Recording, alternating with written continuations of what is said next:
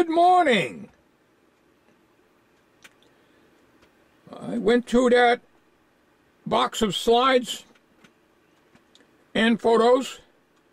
I'm going to share a few of them with you, I should say, and I'm using the Sony HDR SR12 so I can get some close-ups.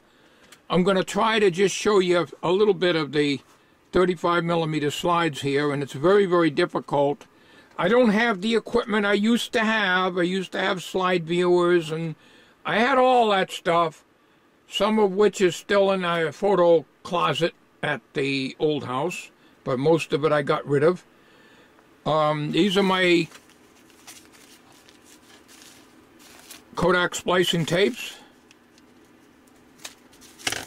Super 8, 8mm, 16mm, whatever that was in the box. And I want to share with you, when I used to go to Wheeling or wherever I used to go, I don't smoke, of course, never did.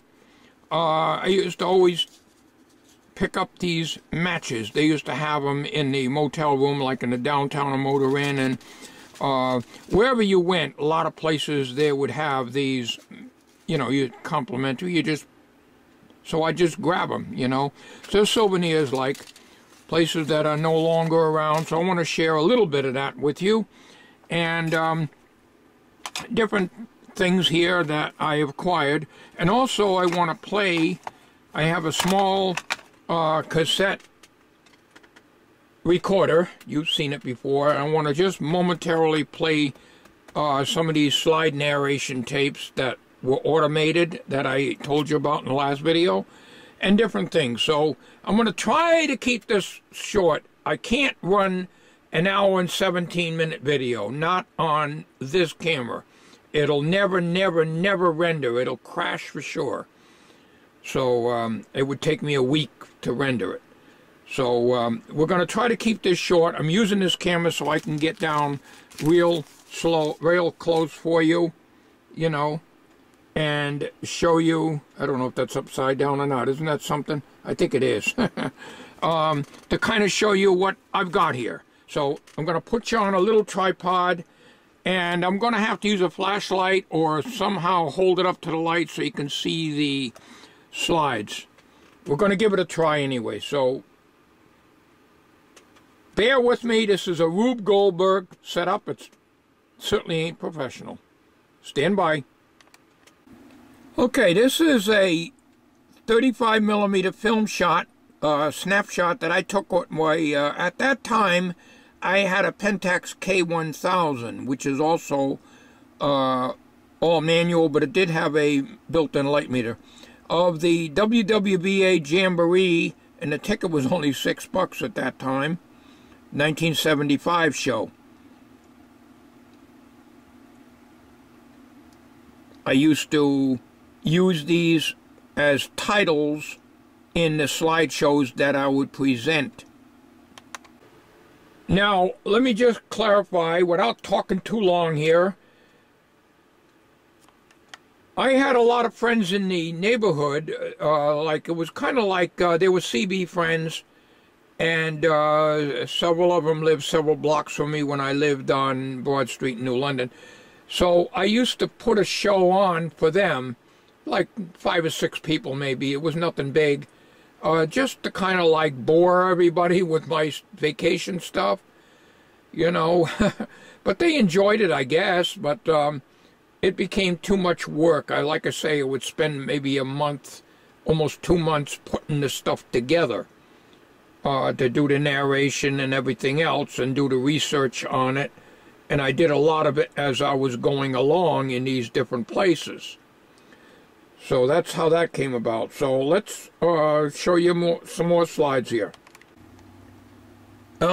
This was my grandmother, about 1975 or 6, when she visited us on the Broad Street location, which I've told you so many times about.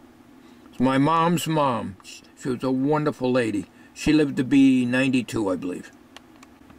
This is one of these store-bought slides that I used to put on my slideshows. A lot of this was just comic stuff, you know. My audience wasn't noisy. What few people that did watch this stuff. Sorry about the shakiness. I'm holding the camera in the slide too. Here is another shot I took of the old house in 1982. The house was in a lot better shape back then, with my Pentax K1000. And just to the bottom left, that's my '63 Ford Galaxy. That's shortly before I got rid of it. I had that car for 17 years. The frame went on it, so I had to get rid of it. Here is my 1971 Ford Econoline that I customized inside. I never did anything to the outside. You can see the right front fender there. It's about all I did. I'll probably put some of those photos on there. This was taken about 1982 also. This is another shot of the van with the doors closed. This way of photographing 35mm slides is certainly not the best way, but it's the quickest. With the door open, I had all this fur on the door, a tan fur, and the speaker in the door and so forth. I have good photos, 35mm snapshots of that inside look of the van. If I get time, I'll put them on here. Okay, the rest of these are of no interest, and a lot of them are very, very dark, because a lot of the shots I did without a flash. Okay, let me get over here and find the snapshots of the van here. I made a video on the '71 Ford Econoline interior a while back, so if you haven't seen that, it's a few years back. I don't remember how many years, but anyways, let me show you. Let me dig them out. All right, here is a shot of the, I believe it's a JVC 5-inch color TV that I had in that van. I customized it with paneling on the walls, and this is a ice box that it's sitting on that I built, all insulated and everything for when you camp out. On the wall, you see a 12-volt outlet where I plugged in the television. This is a shot looking towards the rear of the van. That's the tabletop you're looking at down below. In the corners, there's two woofers, 10-inch woofers. I haven't finished this yet. It's not finished off. The ceiling was all foam and vinyl. And the seats, when they were done, which are not done in this photo, would be the same way. And that's a light in the center of the room. Here is a close look at when I first started building it. That's all foam there for the backrests. And the speaker grills, left and right. These are woofers only, and I had the tweeters, which you can't see, up in the corners. With the doors open, you can see how I did the doors on it. This is a '71 Ford Econoline, as I had told you before. Not the same one we got now. That's a '90. I got this one from Aikens Electronics. It used to be a delivery van, and they beat it into the ground, I'll tell you. To the right, you can see that ice box that I built where the television was sitting on. There was storage underneath the table that went in the middle. We also converted to a bed. It was 5-inch thick foam, which I had a upholstery shop build for me, and cover it with vinyl. This was taken down in the basement of the apartment we lived at, 267 Broad Street, where my attic workshop was. I used to do my woodwork down there. This is the overhead console frame that I built out of 1/4-inch Luan plywood. And all the electronics, the radar detector, the stereo, all the mood lighting, and everything else was all controlled by that console, including the alarm system, which I designed and built. Here is another shot, 35mm snapshot of the beginnings of the speaker grills. All this wood down you see down there, this is 3/4 inch pine boards that look like barnwood. It was stained and varnished. And then for effect, you can't see it, I'd go and buy drill holes and put square nails in it to really give it a nice rustic look.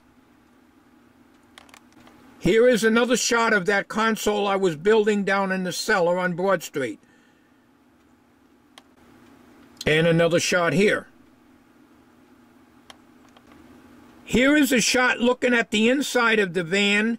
To the left of the overhead, you see some wires coming down. I had Molex plugs or Canon plugs or whatever you call them.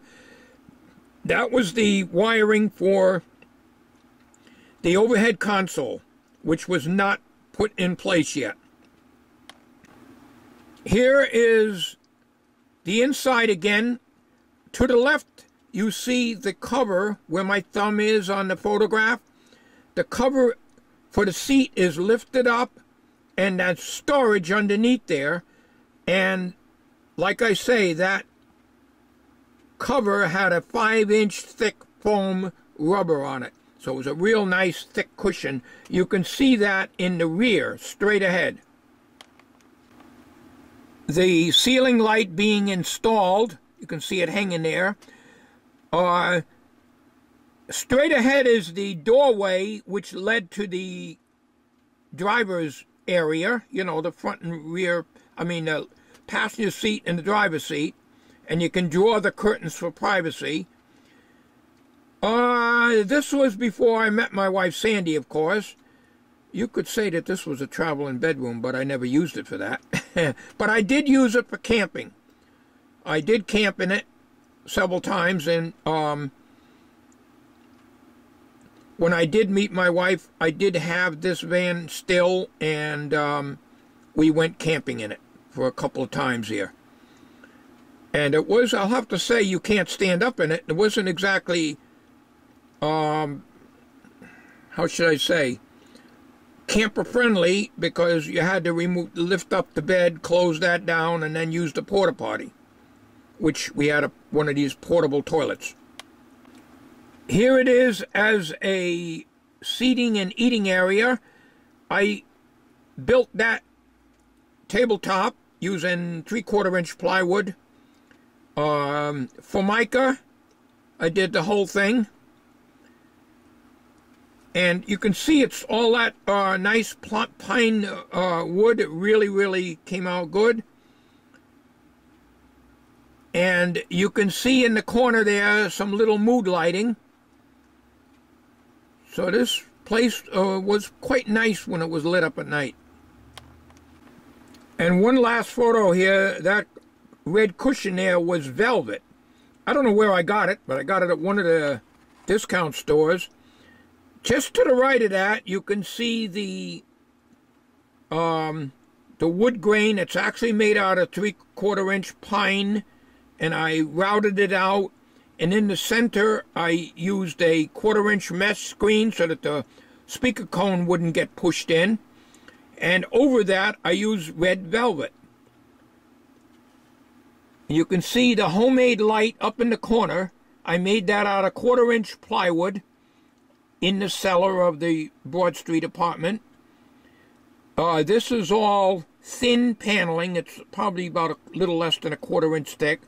It was actually very cheap paneling, but it was real wood.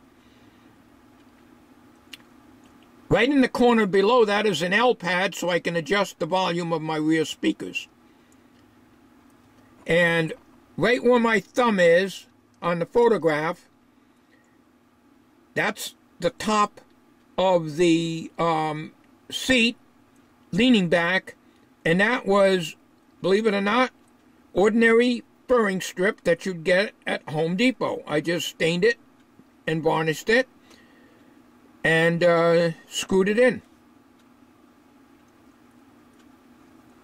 And there's the tabletop. You can see it just on the right side there a little bit. One last photo here. This was my bedroom in Broad Street apartment where I had my workshop in the attic. There's This was taken probably in the mid-70s. So I had a few videotapes up there. My CF550 Sony boombox that I used in the automatic slide changer automated thing.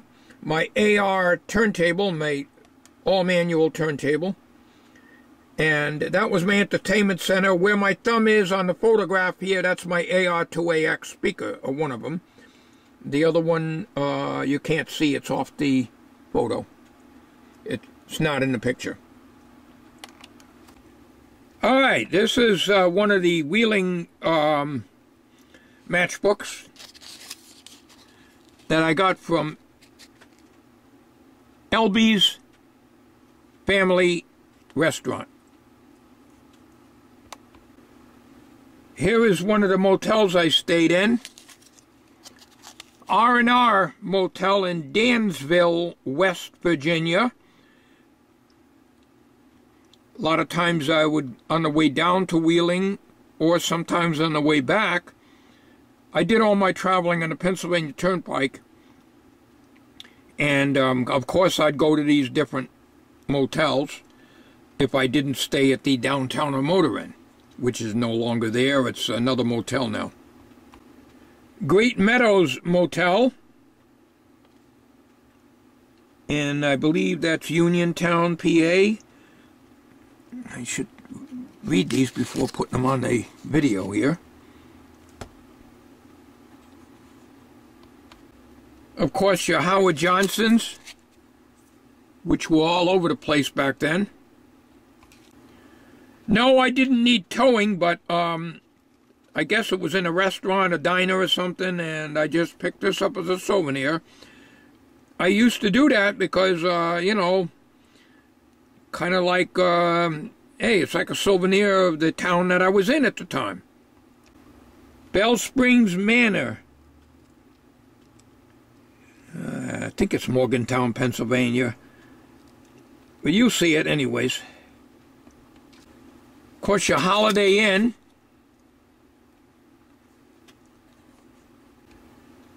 I know I've got a lot of the Downtown or Motor Inn book matches because I stayed there quite a bit, but they're not in this box here. But I do know that I have them. So wherever I went and traveled out of state, I always picked up book matches. Like I say, I never smoked. You can see that these were never used. Just for a souvenir. No, I did not take towels from the motel. I know some people do things like that. I've never done that. The most I've ever taken is the soap. There was an extra bar of soap. I'd take that home, and I've got several of those bars around too, the little small soaps that they'd give you. I'd save those if they had the motel name on them. If they were generic, I didn't bother. All right, I want to play very briefly some of these tapes. Slide Narration 1974.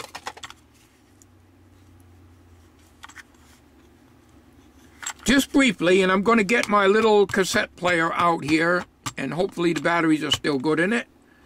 I'll be right back. Don't go away. Okay, I got to change the battery in this camera, but we'll see how long we can go with this. Now, what you're going to hear on this tape is a commentary by me. There'll probably be some background music, which I may, if there is too much, I'm going to have to cut it off. And then you're going to hear a tone. Like 1,000 cycle tone, I can't remember 2,000 cycle. I really made that tone too high, and you can hear it cross over into the left channel. That was the only design flaw of that. I should have used a lower frequency. That tone, this is a 1 hour recorder, so you're going to hear that tone on the cassette. This cassette was recorded stereo. I'm hoping that it will come out all right. Let's go. I'm going to put a show on for you, like I've told you in the introduction in the movie portion of the show, which you most likely have seen already. The slideshow contains the history of all of these different places. Before we begin with the show, actually, we are going to have to convey across to you a few rules that we have always had. I was a big clown back then. Number one, we would appreciate you being seated. Please remain in your seats now, because we are ready to start the show. That was the tone. But you don't hear that. You're hearing it because it's on our recording. Stifle yourself. In other words, in plain English, keep your big fat mouth shut. I was a clown, boy. But there's the... No smoking. Smoking will not be tolerated in the auditorium at any time. Now, this... Each time this tone would come out, there'd be a sign saying no smoking. Smoke bothers the projectionist. He is a non-smoker. We've had some terrific fires because people have smoked near the film and boom! It went up in smoke. And I want to tell you, it costs quite a bit to take one of these shows here and films and so forth. And the projectionist last year got so sick that he had to go home and the rest of the show was canceled. We wouldn't want that to happen tonight, would you? Okay, wise guy, I heard that. Please keep your behinds on the seats. If your behinds are not on the seats, your heads are going to be in the way, as you can see here, and unless your head is transparent, most heads aren't transparent, by the way, people will not be able to see through it, and it will therefore interfere with the people in back here. So keep on your seats, and if you have to get up, please duck down. If you get rowdy, you will be heaved out bodily. If you have to use the restrooms, you'll have to wait until this half of the slideshow's over, which is approximately a half an hour, give or take a minute, one way or the other, until you do so, because you will not use it now because the show is already in progress.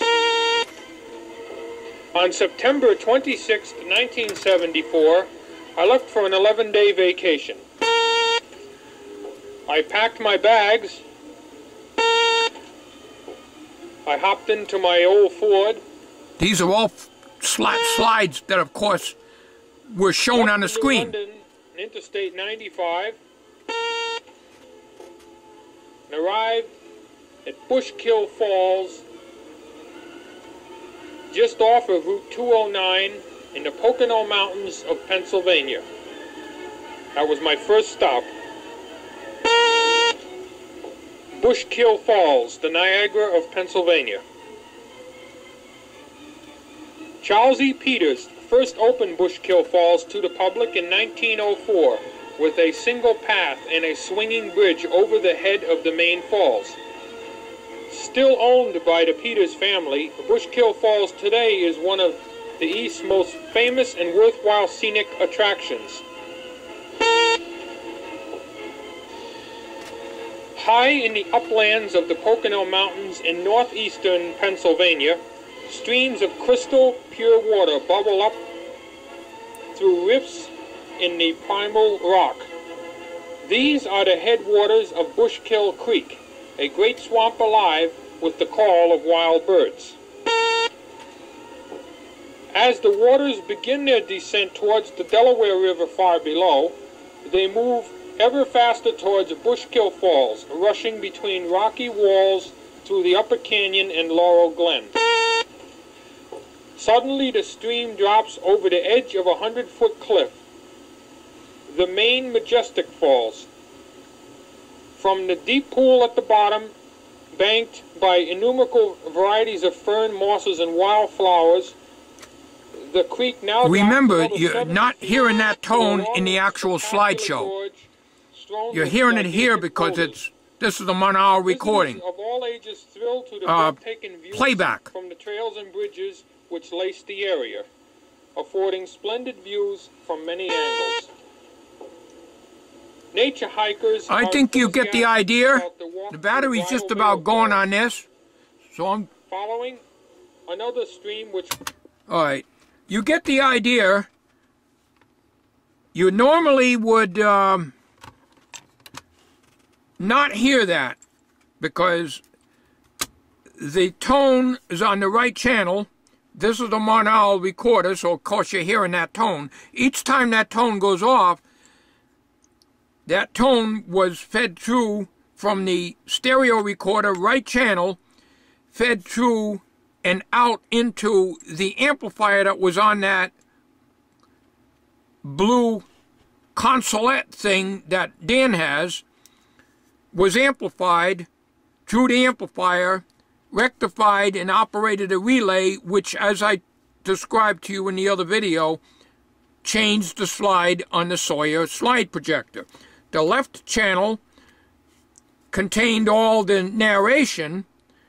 I had 2 speakers at the under the movie screen that I built out of plywood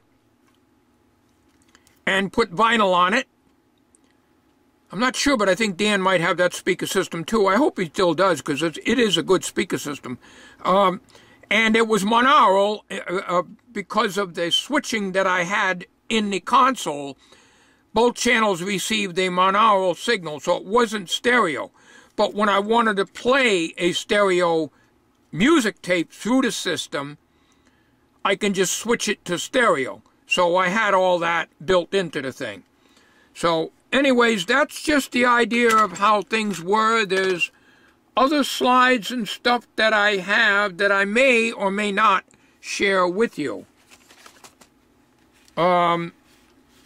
Also, I'm not going to do that today. I have here Bushkill Falls. It says do not use. There's a problem with this tape. A lot of these tapes never went anywhere because they were, one way or another, were either overexposed, messed up with one of the cameras I had, or something happened. So it was played. This is Super 8 because you got the big hole here. It was played, but it was never spliced into the main movie film. Well, this is still going. If we crap out, what's going to be the battery? The same with a lot of these other recordings. This is an empty one here. And I kept a lot of them. Some of them were totally black due to something happened to the camera. And sometimes I'd record. I get a lot. I used to buy my film outdated from Barker's department store, long, long gone now, at like half the price. So if the film was really old, I would not expose it. I would just use it as leader. But as you saw in that bag of loose films, I certainly didn't need any more. I also have some slides of the Amish country. But at this time, I don't want to get too involved. This thing could go on for a long time. And I'm spending more time making these videos, which I enjoy doing. But I'm way, way behind on watching other people's videos. I'm way, way behind on answering my own comments. And a lot of the other videos that I watch, I don't have time to leave a comment other than thanks or good video, blah, blah, whatever. And I know one guy that puts a comment in before he finishes watching. And I know, folks, because when I upload a video, as soon as it's uploaded and processed and the thumbnail shows, I play it. And let's say the video is a half an hour or an hour long. And I get them little notifications now that, you know, YouTube changed it a few months ago, that you get a notification if somebody commented on the video, nice video. And I say to myself, hey, wait a minute. This guy didn't even finish watching it. I caught one person doing that. So maybe that's why when I explain something, people don't listen. Well, maybe they don't listen because they do not watch the video all the way through. Old 60-volt goat is watching you. It's all in fun, folks. Thanks for watching. I hope you enjoyed my sharing of this item. I got to get in the house and watch the weather guesses. They should be coming on now. It is 11:12 a.m. Thanks for watching. Have a good day, everybody. We'll be talking to you.